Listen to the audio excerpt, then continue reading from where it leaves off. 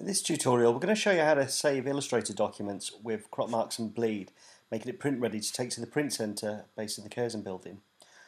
So I'm going to open up an Illustrator file here. As you can see, I've got an A4 file here, and what I need this to do is I need this to come up outside the edge of it.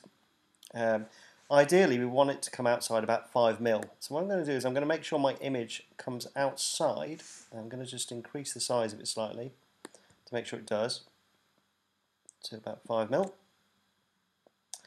I'm going to put some text in here as well. I'm going to make sure my text isn't too close to the edge. I normally like to leave it about 10mm, and we'll drop that in.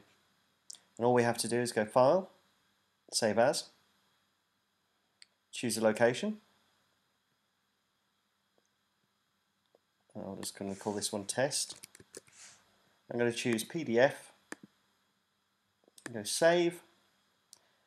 And here I'm going to just take off Preserve Editing Capabilities. Marks and bleed, I'm going to go Trim Marks, and I'm going to put my own settings in for bleed. I'm going to put 5mm all the way around and just go Save as PDF.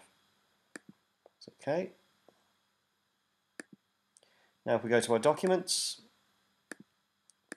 and we'll open this one up, we can see it's now saved with crop marks, and this is the bleed area here.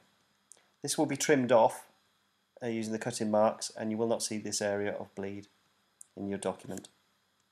Thank you for watching.